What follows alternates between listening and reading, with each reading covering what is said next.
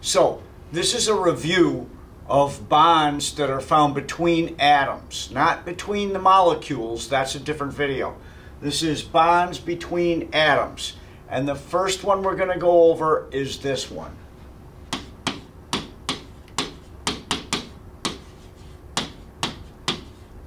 Ionic bonds. Then the next one we're going to do is this.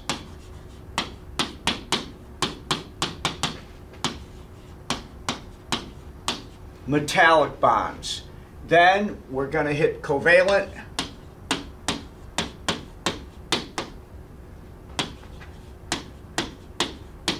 And under covalent, we have these three types of bonds.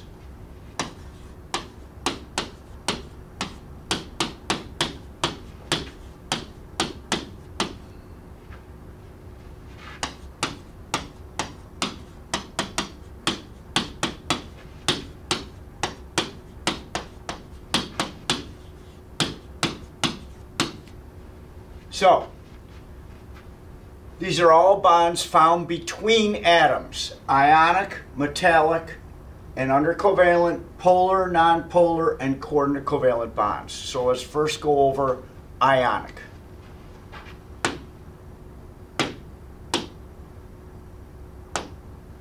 So, don't forget, ionic bonds always between three types of things. Metals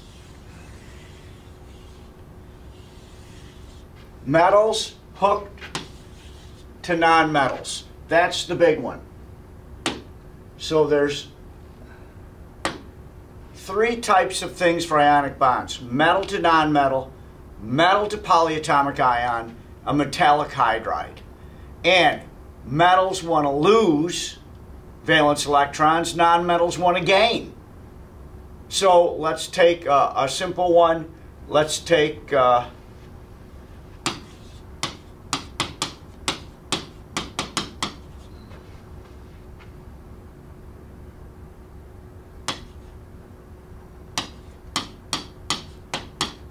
potassium and sulfur. So watch what happens. We have K plus S. Now, K is in group 1, which means it's got one valence electron that it wants to lose. So we have an X. I'm going to make the X's for the metal. So that's one X for the valence electron. Sulfur's in group 16. It's got 6 valence electrons. I'm going to make them circles. S2, P1, P2, P3, P4.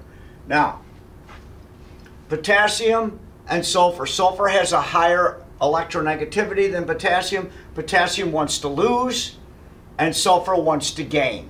So here's what it looks like electron dot wise.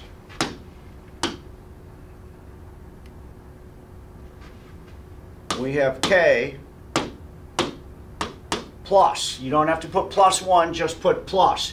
Now, to show that there was a total transfer of valence electrons, I use brackets. Bracket, bracket.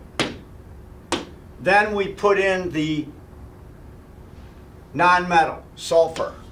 Before we put in the X's and O's for the valence electrons, put in the oxidation state for sulfur. The oxidation state for sulfur is a -2.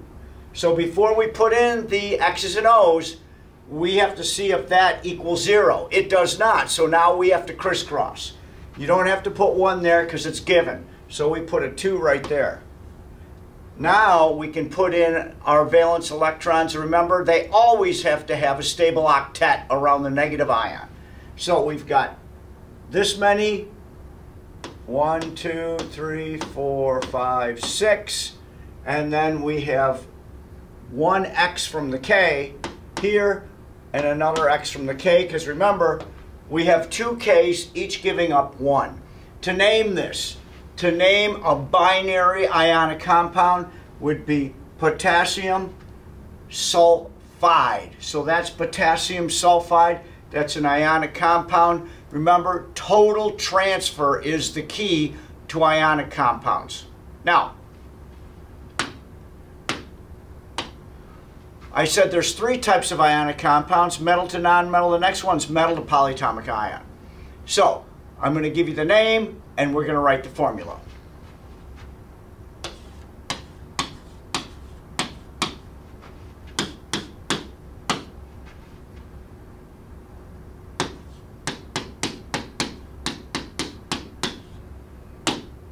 So the name is copper Roman numeral 2 nitrite. 2 things. Since it has a Roman numeral, the Roman numeral means the metal has more than 1 oxidation state. So I'm going to put down Cu plus 2. Roman numeral 2 plus 2. And since the next name ends in "ite," we know it's a polyatomic ion, so we look it up on the polyatomic ion chart. Metallic hydride is when hydrogen steals an electron from either group 1 or group 2 metals. That's the only one it can steal from. So let's go with this. We're going to use calcium. Calcium's in group 2, that's a plus 2. And then when it's hooked with hydrogen, hydrogen can't be a plus 1 because you can't have 2 pluses together. So you look at the other oxidation state of hydrogen, it's a minus 1. So crisscross, and there is your metallic hydride. Calcium hydride is the name of that. Now, for properties of ionic compounds, it's a crystalline solid, sometimes white. If it's a colored crystalline solid, then we have a transition metal in it. But, so we have a crystalline solid, high melting point. But the most important thing about ionic compounds is they will not conduct electricity in the solid state, like this. Na plus Cl minus. If that were like that, that will not conduct electricity because it doesn't have any free electrons, doesn't have any free ions. So, when I change that, if I put that in water, this turns into AQ.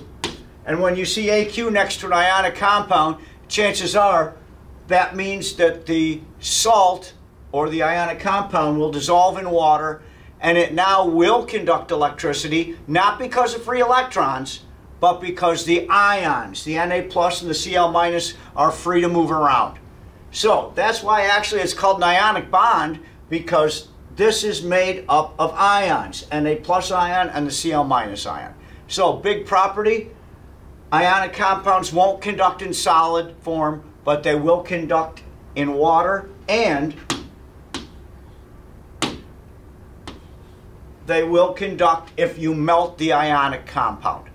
So 2 ways to conduct due to free ions. And remember, usually the electronegativity difference is around 1.7 or higher. The higher the electrode difference, the stronger the bond. Okay, that takes care of a quick review of ionic. Now let's go to metallic.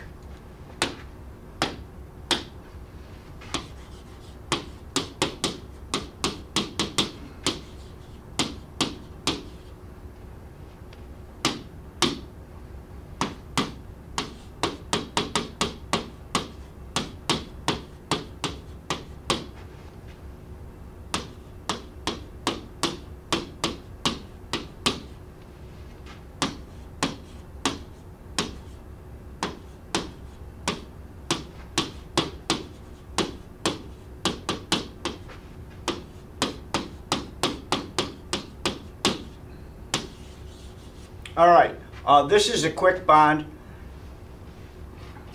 We're talking about something like this. This is a copper wire, so it would be written like this, Cu solid. So, the definition of a metallic bond. Fixed positive kernel. Remember, a kernel is everything but the valence shell. So the kernel is the nucleus and all the inside shells. Fixed positive kernel surrounded by a sea of mobile electrons. That means that the electrons in metals are like free to move around. So the big property about metallic bond is metals can conduct electricity because they have free or mobile electrons, okay? And they can conduct not only in the solid, but they can conduct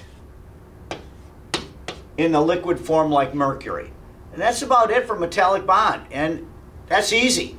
So now the first 2 bonds. Ionic bond has to be a metal hooked to something else.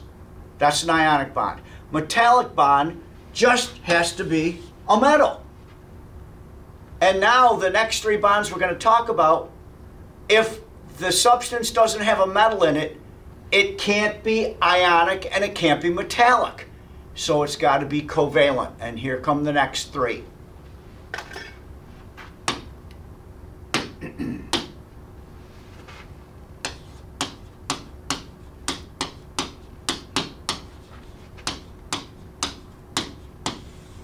Now, covalent bonds, the word covalent means the co stands for cooperate. Valent means cooperate with valence electrons. Two nonmetals, one can't steal the other one's electrons. They have to share them. There's two ways to share electrons, valence electrons. Either you share them equally or unequally. Most of the time, two nonmetals, if they have different electronegativities, which they will, they share unequally. So we're just going to go over just a couple examples. H2O, those are two nonmetals. 3.4, 2.2, 1.2. So the electron difference is 1.2. Oxygen, wickedly strong electronegative element. It's really going to pull the valence electron of hydrogen closer to it. We don't need any brackets because there's no total transfer. So real quick one, here's how you do this one. There's my O. Pair, single, single, single pair. It's in group 16. Now, the hydrogens, there's an H here, there's an H here. The electron pair is closer to oxygen, so hydrogen's electron is way over here. Way over here. So here's the shared pair, here's the shared pair. Notice that shared pair is not between the two right in the middle because oxygen is pulling harder. So oxygen is slightly negative, the hydrogens are slightly positive. No brackets for the electron dots for covalent because there's no total transfer. So that's the water molecule, okay? Now, if it's unequal sharing, it's going to be a polar bond. Now, it's different. Is it a polar molecule? Well, you got to look. Polar molecules have something called an asymmetrical charge distribution. But I just tell my students in high school, if the molecule is asymmetrical, it's going to be a polar molecule. So if I cut that this way, it looks the same on both sides. If I cut it this way, not the same. That is an asymmetrical molecule. So this is not only a polar bond, this molecule is considered a polar molecule. And a polar molecule is also called this. A dipole. And water is just not your normal dipole. It's strong. So water is considered a strong dipole. Okay? Now, the next thing we have to talk about, because that was polar. Two nonmetals with different electronegativities are going to share unevenly. Unequal sharing is a polar bond. Asymmetrical molecule means it's an asymmetrical shape and it's a polar molecule. So what are nonpolar bonds? These are the easiest of all.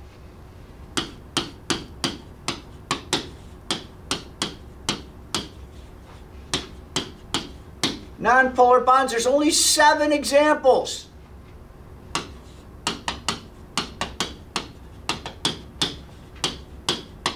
The diatomic gases are the only examples of nonpolar bond because nonpolar bond is this.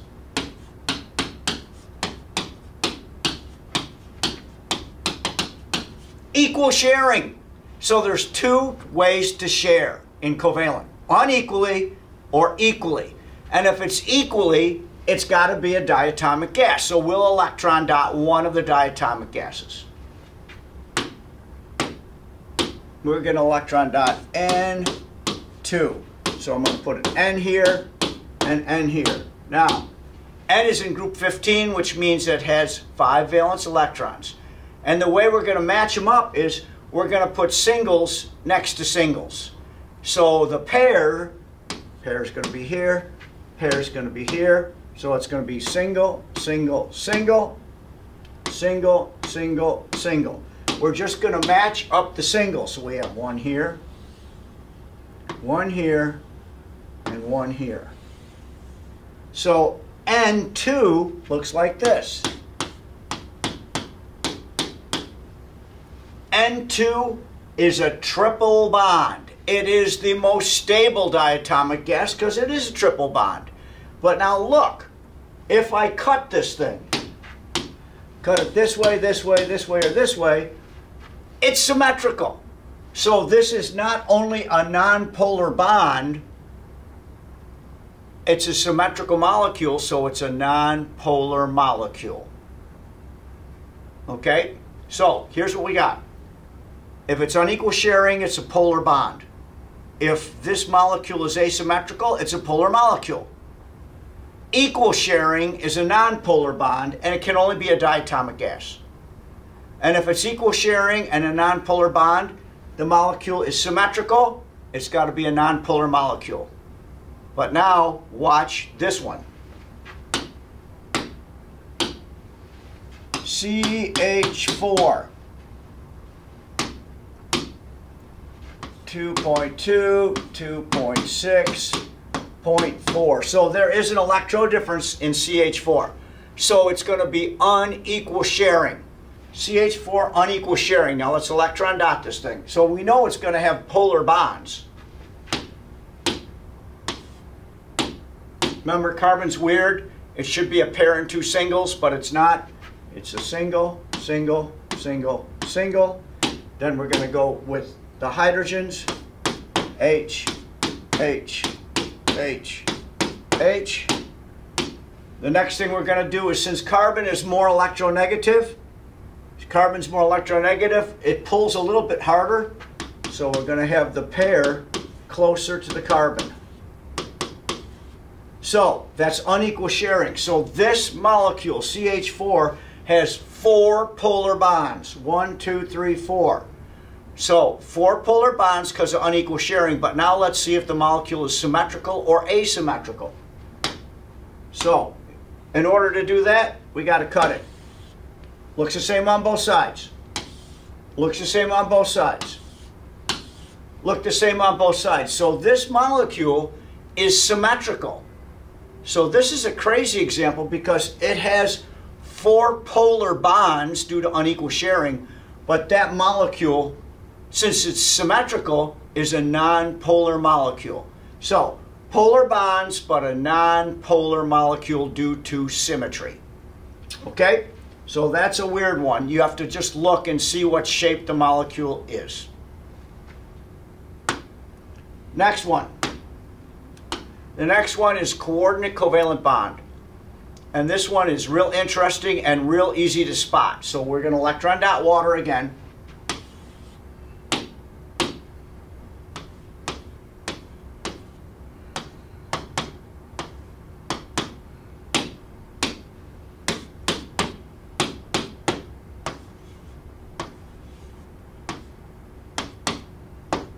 So there's water. Oxygen is slightly negative because it's the second strongest electronegative element on the whole periodic table. So here's the water molecule. And what could happen would be this.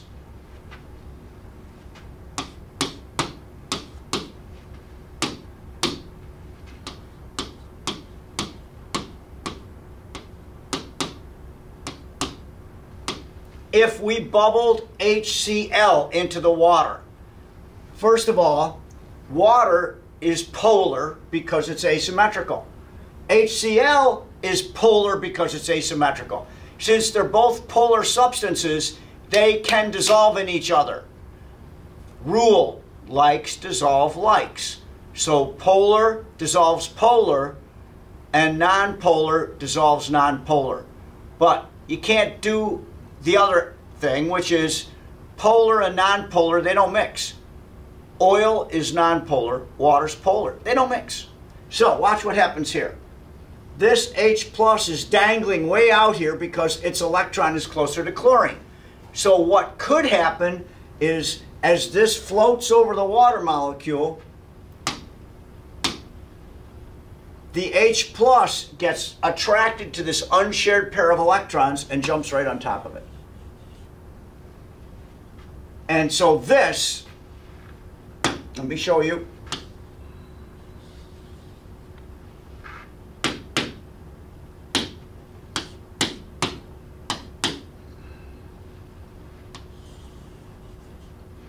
That H from the HCl jumps right on top of there. So that H from HCl jumps on top of that unshared pair, and it's easy to spot a coordinate covalent bond because both electrons come from the same element. So it's not going to be an XO, it's either going to be an OO or an XX. That's how you spot a coordinate covalent bond. So that H jumps over there, so this H is gone like this. So the definition for a coordinate covalent bond, when one atom has an unused pair of electrons and another atom needs 2 electrons to become stable. That H plus needed 2 electrons to become stable, so it jumped right on top of the unshared pair in water. So that is a coordinate covalent bond. Now the cool thing about coordinate covalent bonds, every polyatomic ion has at least one coordinate covalent bond. At least one. Okay? So this right now is called hydronium, which is a polyatomic ion. So we'll do one more example. And this one is going to be SO4 minus 2. That is a polyatomic ion. That's the sulfate polyatomic ion. So we're going to put an S right here. S is in group 16. S2, P1, P2, P3, P4. And we're going to put the O's. We're going to put an O here, an O here, an O here, and an O here. Now, right away, you can tell, hey, look it, pair, those are probably going to be CCBs. Oxygen is in the same group as sulfur. It needs 2. So here's X, X, X, X, X, X, X, X, pair, single, pair, single, pair. Now,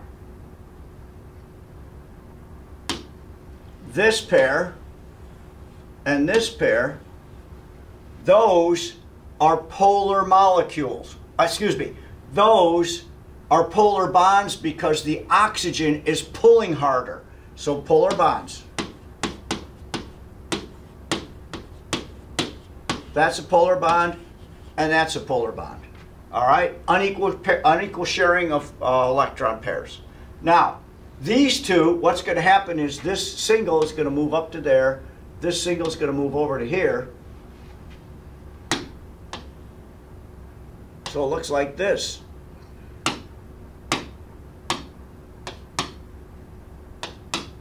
So now, this and this, those are coordinate covalent bonds.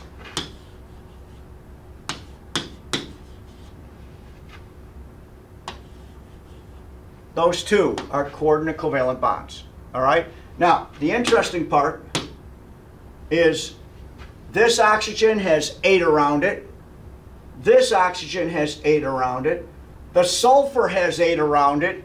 But these 2 oxygens down here, this one needs one right here, and this one needs an electron right here. So how many electrons does SO4 need? 1 there and 1 there. That's 2. So look at the formula. SO4 minus 2. The minus 2 is they need an electron at that oxygen, and they need an electron at that oxygen. So that's coordinate covalent bonds right there. Every polyatomic ion has them. The next video is we're going to start with bonds between molecules. Okay?